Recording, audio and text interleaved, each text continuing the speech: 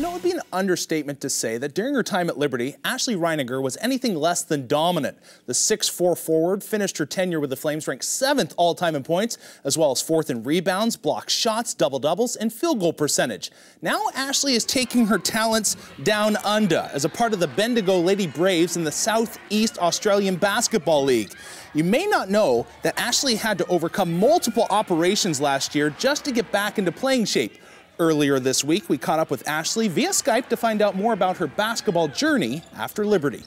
After my last Liberty game, I had a second knee surgery.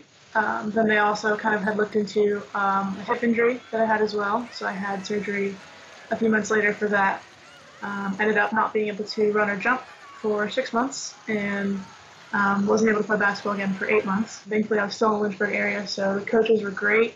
They were so willing to work with me and help me out in any way that they could. So during the entire process, I'd kind of forced myself to say, okay, like this is enough, like I need to stop. But the entire time I just couldn't let it go. It was kind of this sense of I'm not done yet. And I don't know why, but I just had this feeling. I knew that there was something more. I knew that I had to at least try. I literally got a call on Wednesday morning. A friend of a friend had mentioned that I was interested in playing, and they had talked to a coach in Australia who was in need of a post player.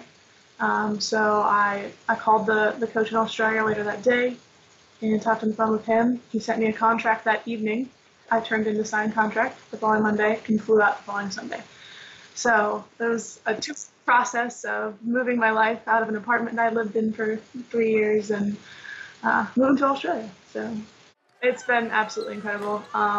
It is different, but I mean, it's still basketball. I'd say probably the biggest difference is the tempo. The shot clock is only 24 seconds, and off of an offensive rebound, it sets to 14. So it's just a much faster pace.